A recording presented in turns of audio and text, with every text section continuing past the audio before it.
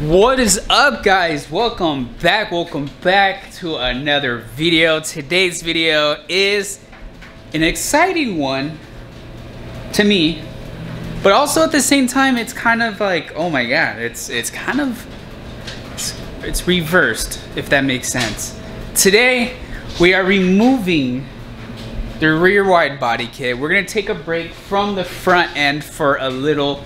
I want to get the rears removed. We have the rears right up there. If you guys have not seen my previous video, pretty much what I did was on Tony's split G35, the half black, half white one, in one of my previous videos, basically what I did was to make molds, what I'll do is I'll lay a bunch of tape down and then I fiberglass over that and then I peel it off, leaving me with this right here.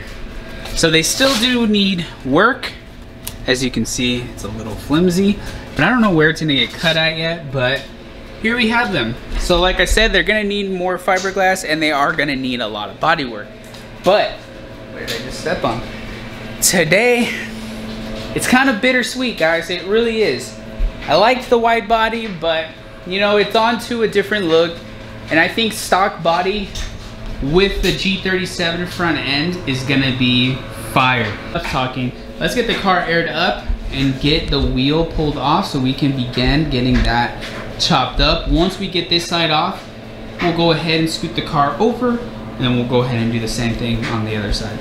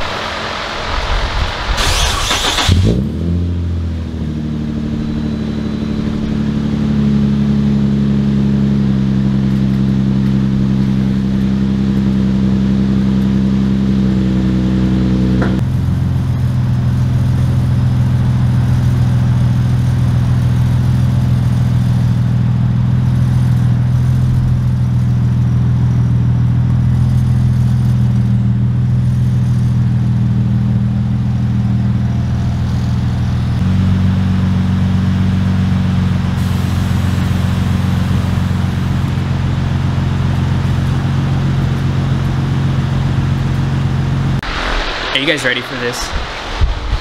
Check this out, guys. Oh my God. Look at how good this looks. So just imagine it all bodyworked and painted. Everything, the front, rear. I was just out here right now before I picked up the camera, just staring at it and taking pictures, and it looks incredible. To me, this is really nice now. With the G37 front, back to OEM rears, no wide body, just super clean, very elegant looking. Oh my God, it's really coming together, guys. I'm so happy. Let's take a closer look. So like I said, we still do need to do trimming, a lot of trimming, and we need to figure out that piece right there where it connects, make sure everything's in the right spot. But we still have to pull the taillights off, rear bumper off to get everything done. And then fitment wise, we're gonna need a spacer. What size? I have no idea yet, but it's looking like maybe an inch, possibly even 20 mil, the 20 millimeter spacer, I think. But yeah, guys, it's looking incredible. It's a few days later and I actually have some explaining to do. So as you guys saw, we ripped off the old wide body kit and we started to get mounted up the mold I made of Tony's rear stock G35 fenders, right? It was working out pretty good, but the fitment on both sides was actually very off. Not only that, but I did want the wheel to stick out a little bit further because I wanted to actually make the, I wanted to look stock, but I was gonna widen it. Long story short, it did not work out. I tried my hardest to get it to work out. I'm gonna put up a few clips actually, because there's a lot of stuff I did, but I'm not going to include everything in this video because it's not worth it. But I am going to put in a few clips right after this showing you pretty much what was going on and whatnot. So long story short, that night I ripped it off, threw it in the trash, realized those are not going to work.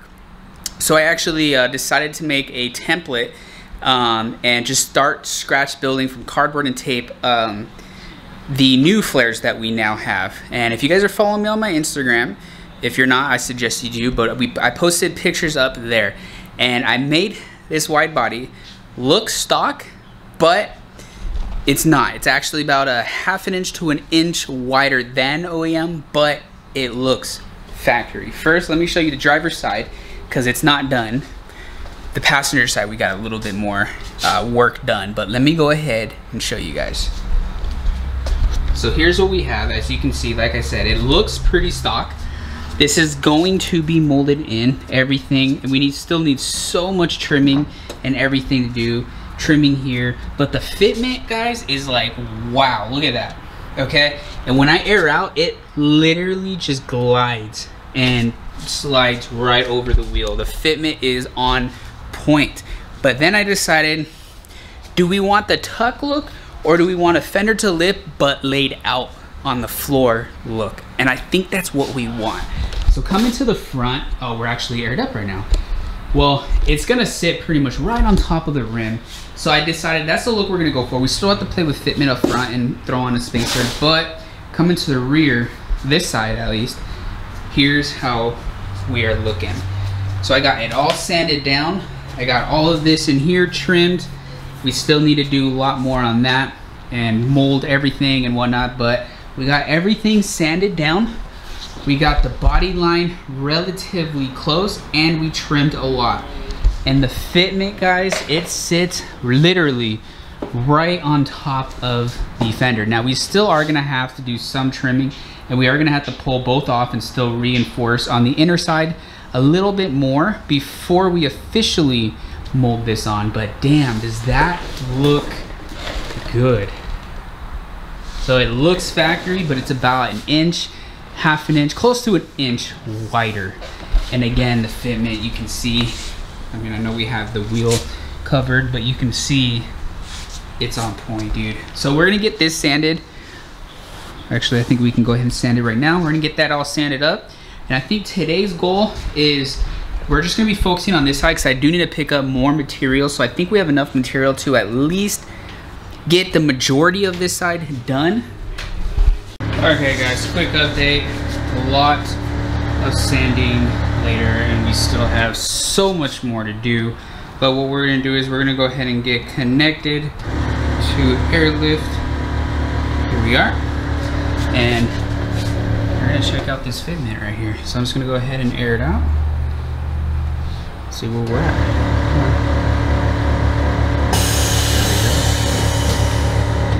Oof, we're getting close. We are getting close, but you can see, look at that. Oh, it's butter, it's butter. I mean, that looks good. Or let me turn the car off. Compressors just keep going and shutting off and going and shutting off. It's gonna kill the car. But yeah, so we're getting really close. Like I said, I want fender to lip, and I think we just have just a little bit more to go. But yeah, that's how it's looking, guys. Let's go ahead and get a step back. Oh, it looks so good. And like I said, once it's actually molded and in the car, ooh. All right, guys, we made some pretty good progress. We still do have some trimming on the bottom to get the fitment fender to lip, but as you can see, I grounded all of the Bondo completely down. Like I said in the previous video, I am tripping on this cord. There we go. Like I mentioned in the previous video, the previous owner, I know this panel has been replaced, and I know for sure the previous owner did not do it right, and they had, for some reason, tons and tons and tons of Bondo. So we grounded all of that completely out, got everything epoxied in with some 3M panel bonder. So everything's looking really good. So once this is dry, what I'm gonna do is I'm gonna grind pretty much everything on the outside down, and what we're gonna use is, here it is, we're gonna use some fiberglass mat, just a sheet, just a little trim, you know, to kind of overlap like that all along, maybe probably 2 coats of it, relatively thin. And then from there, we're just gonna start body working it and getting everything sanded and in place. But it's looking so good. Comment down below. Let me know what you guys think. It really does look stock, but it's not. So to the average eye, to anybody who doesn't really watch my videos or channel or anything, you're gonna think it's bone stock. I do not think you're honestly gonna know at all. So I'm pretty happy about that.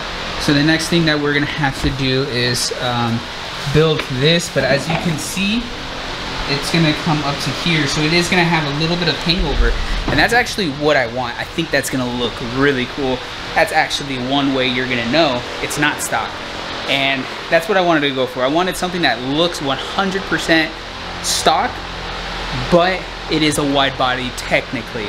So I'm super happy with that. So going from, so check that out, and it's not even done yet. There's still so much work to do. But going from this to the other side, so good. So we really need to start sanding this one down as well, get everything grounded down to metal and sanded and trimmed and so on and so forth. There is a lot. As you can see, it tucks a lot. Reason for it, I made it like that. Just so we can trim back.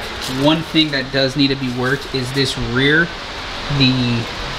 The body line kind of is a little funky on this side, so I need to try to fix that the best that I can. But nonetheless, guys, comment below, let me know what you guys think. I'm super stoked for it. Oh, also right there, that's gonna be in the next video. We got a new part in. Can you guess where